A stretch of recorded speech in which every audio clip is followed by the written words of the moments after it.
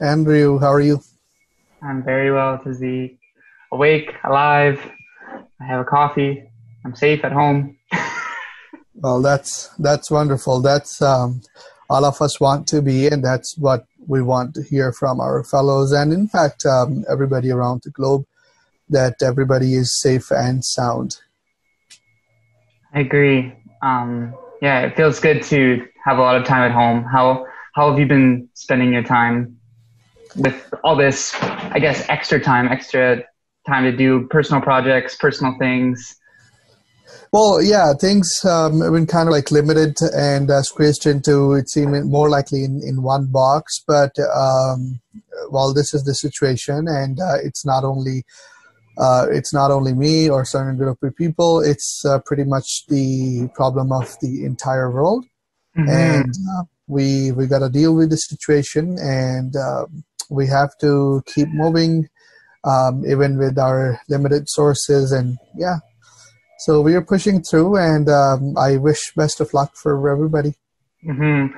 Do you find it an easy adjustment for yourself, or have you found it stressful? Have you found it challenging in times? Honestly, I have found it pretty challenging lately, because the business scenarios are totally different. We have been doing a radio show and TV show, so the studios are closed. So we have challenged to keep up with the momentum of our weekly routine. Of course, those are the challenges, but I'm very confident that we'll be keep moving, and we'll be keep producing more content for the audience, and whoever is following us. That's awesome, Physique. Maybe you could give some, I guess everyone that's watching, a bit of a background on who you are, where you come from, when you came into Canada here. I guess a little bit of background about yourself. Well, of course, the people who don't know me, my name is Tawseek Aziz, and I am basically from Pakistan. We definitely, like many other people, we moved here in 2006 for, of course, better opportunities, for better lifestyle, and of course, to explore more things. And right now, I've been working with two different platforms, having affiliations with Shaw Spotlight, which is local TV channel, and CFCR 90.5, which is radio frequency for people of Saskatchewan. So I do weekly radio show and TV show along the rest of the team. And both of the shows called Baithak, and which literally means like meeting, gathering, or drawing room, right? And yeah, so we're just doing that, and having this unfortunate situation due to COVID-19. As I mentioned earlier, all things are pretty, sketchy, Mm-hmm. and sometimes it is very challenging regards to business as well as hobbies such as radio and TV shows. So I've converted my one portion of basement to studio so I can keep up the weekly routine.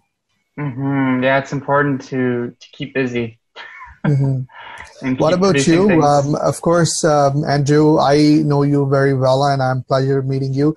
But many people who will be watching video on this side, they would love to know For about sure. you. And what do you do? What is your background? Well, I'm from here, from Canada. I grew up on a small town, 30 minutes outside of Saskatoon. It's a place called Bonda, Saskatchewan. I grew up on a farm, actually, just outside of the town. Grew up there, farmed my whole life, worked with my father. We had a manufacturing business. After high school, I graduated, came into the city here, and I started pursuing my passion in filmmaking, photography. So I do weddings, events, work for small businesses, real estate, kind of a little bit of everything to do with photo, Very good. video.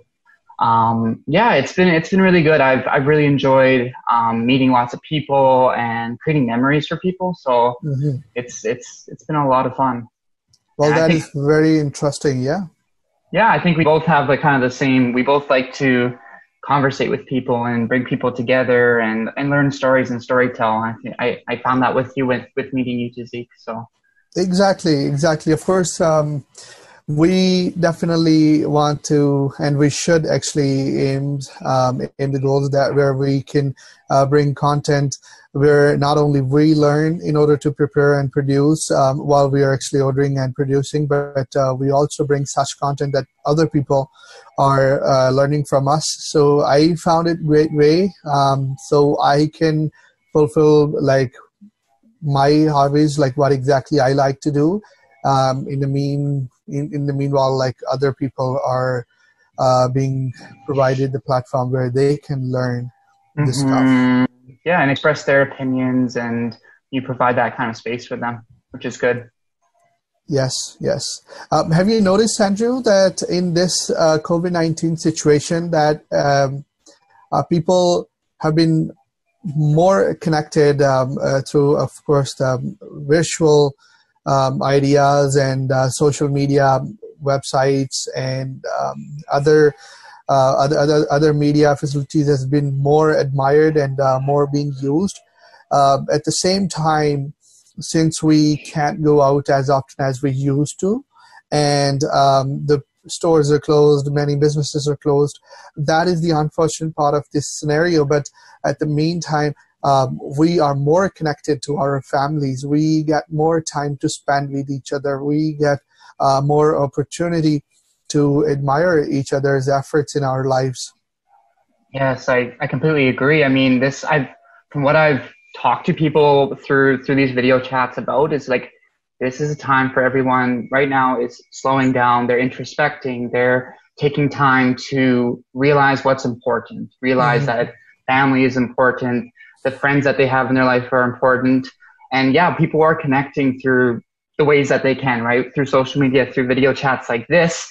And people are having, I think, really good conversations about things because we have the time and the space, I guess, to be away from work and all these activities that usually just dictate our lives. So we have time, again, to just relax and talk and think and ponder and reflect, I think. Exactly. And today is my actually first video session for my YouTube channel, and I'm sure that you have been gone through such sessions before already. For I think rest of the talk, we are going to the topic we have chosen. I think it's going to appeal many of our viewers, that people either your followers or people who are engaged with the Baithak studio. They have different backgrounds, and living in Canada is like more likely a montage that people from different backgrounds come together, and we share festivals, we share trends, we share different cultures and everything. So this is beautiful, and keeping that in mind, like for rest of the talk, I think we are actually going to talk about the social differences between Eastern and Western world, right?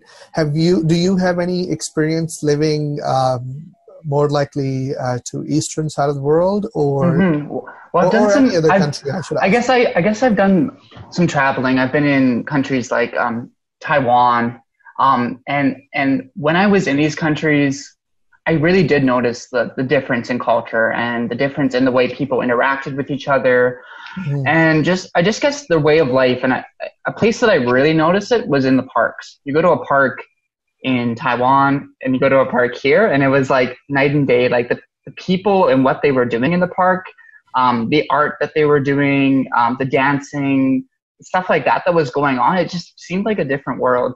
So it was definitely interesting to see these different cultures, and I like kind of like what you said, that Canada is a place where it is very multicultural. We have all sorts of walks of life kind of all living together in one place, which I think it brings challenges, but it also it brings a lot of beauty, I think, when people can understand each other and learn from each other. I think that's beautiful when people can do that. I like the part you said about the parks. So like the first thing, if we compare parks over here are, of course, they're more like greeny and very, very, very lively. But parks in back home, Yeah. even if you go there, like whether daytime, evening, or even sometime like late night, parks are more festive. Parks are more lighted up. Parks are like people set up their stalls. People they Yeah. have like more activities for kids, and like it's more lively. And then there are like no limited hours. Well, certain parks are limited hours and they close at certain time. But if we talk about like parks and outdoor activities, it's a whole lot different than here. And of course, there are good things and bad things and good things over here as well. Um, Mm-hmm. but those are the things we don't see in these parks where they're not as busy as um, Eastern world. Yeah, I've definitely noticed that when I've been out traveling, and it's always interesting to see different ways of life, and it just makes you question how we live our lives here, and Hmm. it's always good to see different things like that. I wanted to bring up just some slides here, and I just wanted to see what you think about these. They're just like random quotes off the internet and things like that. I'm just going to read this. This is kind of like polarizing, but I thought I'd bring it up and it'd be kind of good to start with because I feel like there's a lot of people that do kind of view culture this way. And personally, I don't, but we can kind of discuss it. It's been said that East and West can never meet up. They Hmm. differ in history, religion, political system, and so on. The major difference between Eastern and Western culture is that people in the East are more conservative and traditional than general population in the West. Did you find that with kind of your move here from Pakistan? Was it a tough transition for you to um, have that difference in culture and kind of relate to people maybe? Was that ever a Yes, problem? of course. Of course, I have seen like whole lot of difference between cultures and societies, especially the background I am from. It's more likely rural areas, and that's actually beyond it. Anybody, any part of Pakistan, when they come to Canada, they have a cultural shock, they have environmental shock, they have weather, Yeah. so everything is pretty much different. So it takes quite a bit of time to get used to these things.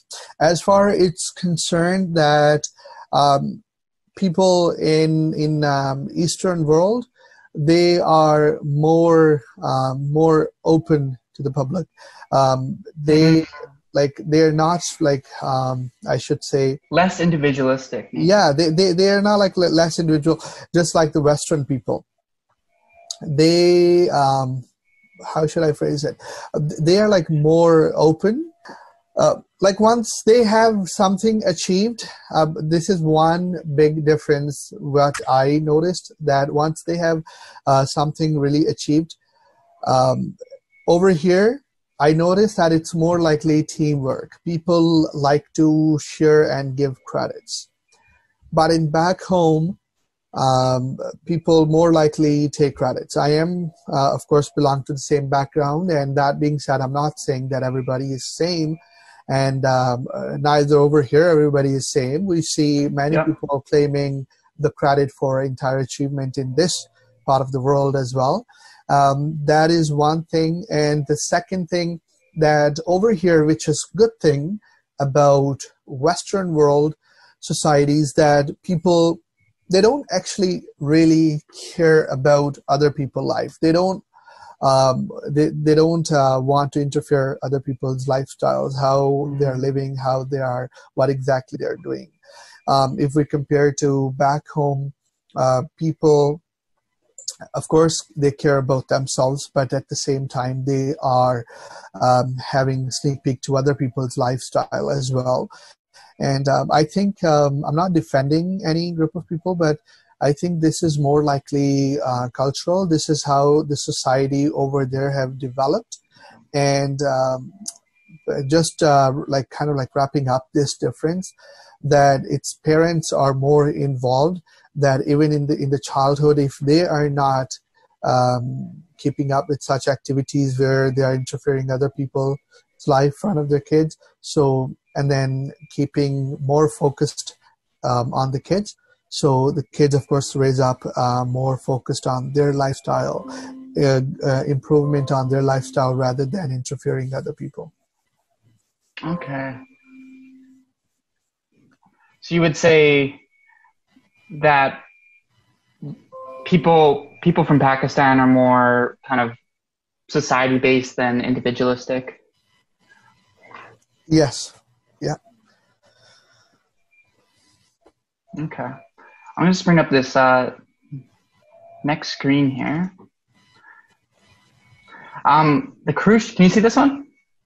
Yeah, the crucial differences which distinguish human societies and human beings are not biological, they are cultural. Mm-hmm. For me, that's kind of saying that we are all kind of the same people. We're all human beings. But what kind of distinguishes us is like the way we go about the world and our cultures and what we believe and what we value. And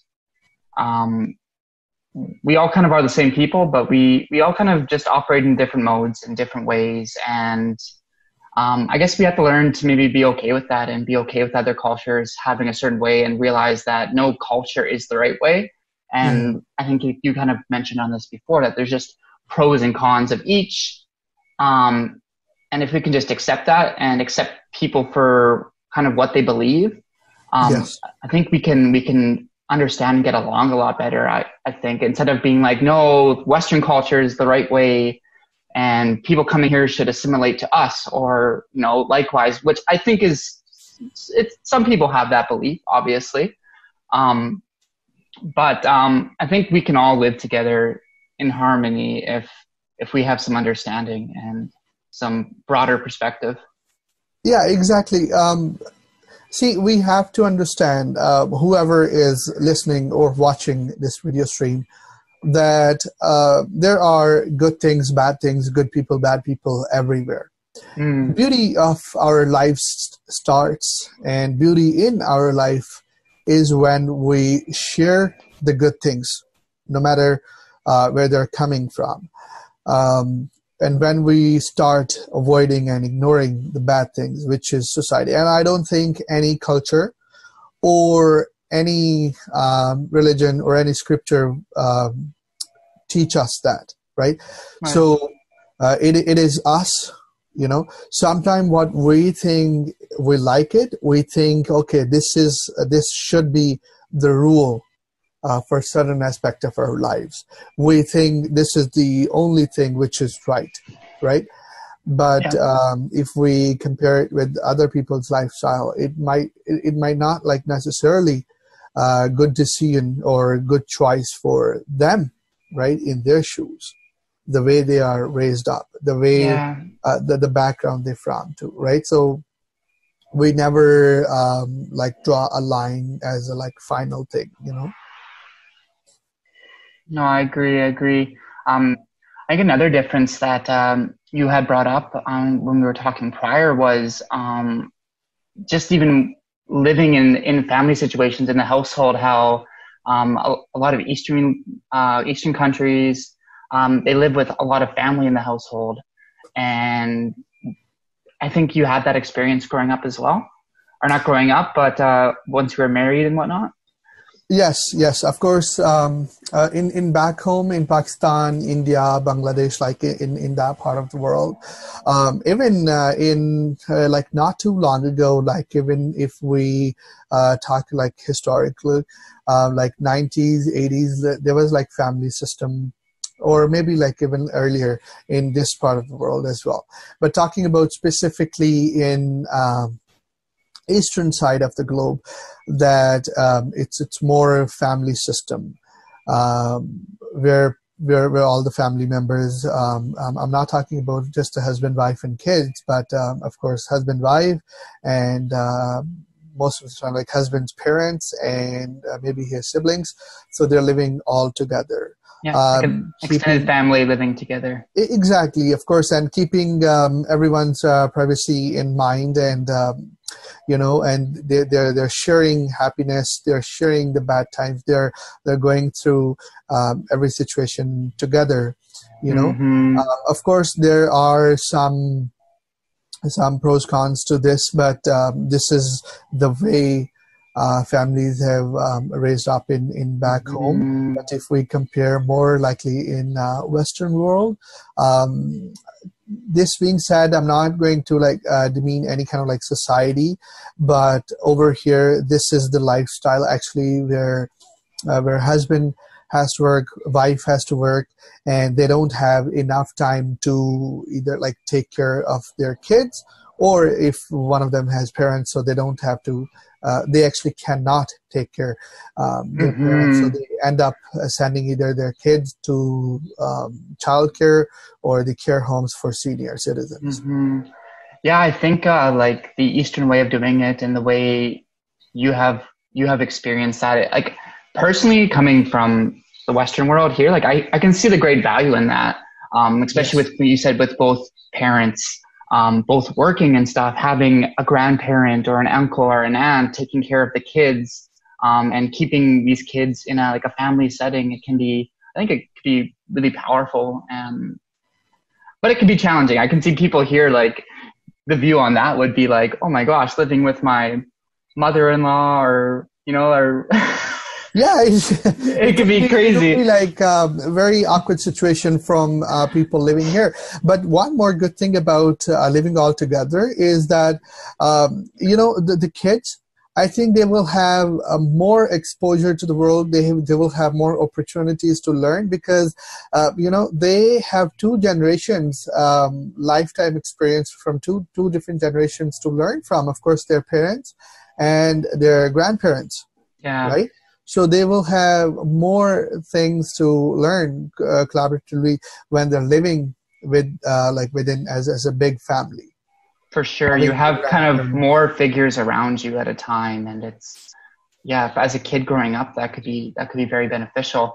I kind of had that with my childhood actually. We lived on a farm, and we lived in one house on the farm, and then literally a 1 minute walk was my grandparents' house. So we kind of were raised by our grandparents and raised by our parents at the same time. Not exactly the same as the Eastern world, but as kids, we definitely loved that. Like we loved being able to see our grandparents all the time and be around Mhm. them.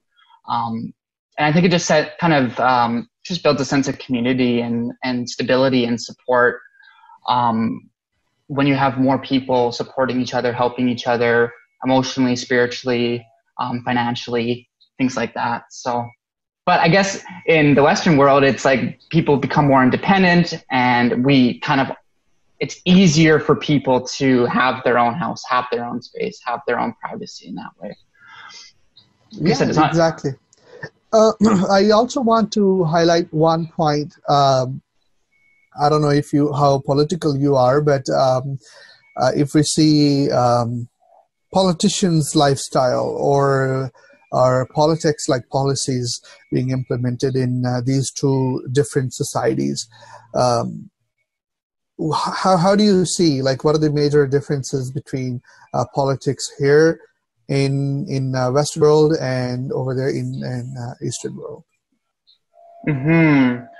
Well, what is Pakistan's like form of rule? Is it like an is it it's not a democracy, is it not? No, it is democracy over there. It is a democratic country, and but like what I what I wanted to highlight is that like the politicians' lifestyle, their behavior through campaigns, and their Mm, behavior after becoming or holding like a certain position. I have I do keep an eye on news from back home, and of course I'm fully aware of political situation in this country in Canada as well, and it's whole lot difference mm-hmm, in behavior of politicians in the like the policies, and of course how they change situation to situation. where I find, well, of course, I'm not saying that all the politicians from both sides are good or bad, but over here, politicians or people who are serving other people, they're like more really down to earth. They're more excessive. Anybody easily can access to them. They can just like visit their offices. I'm just talking like very, very basic, I'm starting from base. And as compared to back home, where politicians, if you have won election even once or like twice, you are like really up there, and you wouldn't be as easy to access or as easy to meet as you were before winning the elections. Right. Okay. And other side of it, that when it is campaign time, the situation is other way around. Like you are meeting people on daily basis. Of course, it happens over here, but over there, it's more likely limited to that election campaign season, right? And then after winning the election, it's different. So wrapping up like this thing from my side, or the politicians are like really VVIP, but over here we don't see the VIP culture much, which I admire on this side. And I hope my listeners and viewers from eastern side of the world, they will understand and they can relate to it. Okay, so you see people from Canada, or politicians from Canada, are more, you said, down to earth, accessible. Well, yeah, exactly. I'm not talking about keeping up the promises from both sides. I'm not talking about, how they change like situationally, but over here to like a normal, like a common citizen, like just like you and me, they are like down to earth. They are, accessible. Okay. But back relatable. Maybe. Yeah. So back home, it's like different. Okay, they're more like royal figures or exactly movie stars. Yeah. Yeah. Yeah. That is something. And one more thing, unless you have any slide to share. Yeah, sure. I can throw another one up here. Yeah, just pull up one and we'll discuss that. Yeah. Okay. Yeah, that was the one we already did. Yeah. I think this is kind of also important to kind of just touch on. People without the knowledge of their past history, origin, and culture is like a tree without roots. Yeah, I think this is something we a little bit already touched, like at the beginning, that we have to stay connected with our culture. We have to stay connected to our like traditions. Mm-hmm. Traditions, they are more more productive and beneficent for majority, like the people surrounding you. Like not really, if it's good for you, that's okay. But if it is good for you and at the same time it's not really beneficent or harmful, in fact, for other people, so those things we should avoid. So it is 100% true, and I agree that without connected your culture, your language, your values, your traditions, you're just like a tree without roots, of course. Mm-hmm. So the culture is our roots. That is our recognition that stand us out like from other people. That is our recognition. For sure, yeah. I think what I take away from that is that we should take the time to learn about why our values are what they are in certain parts of the world. And look into them and see the flaws in everything, and not always think that our culture, like I said, our culture is the one culture, or this is the way the world should be, and see the pros and cons of each culture and how we can kind of all come together, as difficult as it can be. Because I know it happens all the time. People kind of butt heads on certain issues, and when one culture has one issue and one culture is 180 degrees to the other, it can be really difficult, right? and there's certain things east to west that have that. Some of them are similar, but then some are just like one or the other, right?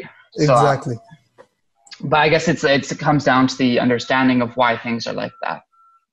Yeah. Well, of course, we are talking about two different worlds here, and Yeah, two different worlds. Yeah, this is pretty understood that it is not like it is pretty understood that we can't like bring all the differences into one video session. There is like educational differences, there is raising kids difference, there is workplace differences, like many differences, and of course we will touch base with other differences in our next video. What do you think? That would be great. We could talk more about culture, religions, education, and I'm up for it. I'm always up for talking more. So yeah, exactly. And of course,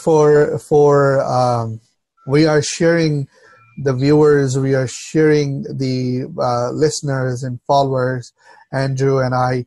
And I am very, very, very glad to have you, Andrew, on video I'm glad session. to have you here too, Tazik. It's great. Exactly. And I assure you guys that we will be bringing more content where not only you guys will be, we will try our best that we're bringing such content that you guys are learning from it. And we are giving all of us actually an opportunity that we can explore more and we can learn stuff. Yes, explore, learn, teach each other, ponder things. I think that's all important. I just wanted to leave off on this slide here. Yeah. We may have different religions, different languages, different colored skin, but we all belong to one human race. And I think that's something we can all fall back on and remind ourselves of. And yeah, exactly. That is one very strong similarity that all of us can relate to, and we can end our differences in many points, and we can come to the similarity and share the beauty of our lifestyles and share the knowledge. And I think that being said, we will, if you are okay, Andrew, we will wrap up our video session. That's perfect. I love that. And, thank you so much, whoever is watching us, and please do subscribe YouTube channel Baithak Studio, and of course, Andrew. Yeah, if you guys want to leave a like on my YouTube channel, it's Mind of Andy. You guys can hit subscribe. If you guys, I'm going to be talking to a bunch of other people about all sorts of subjects as well. So exactly. Awesome. Well, thank you again, Tazik. That was great. It's always great chatting. Thank you, Andrew.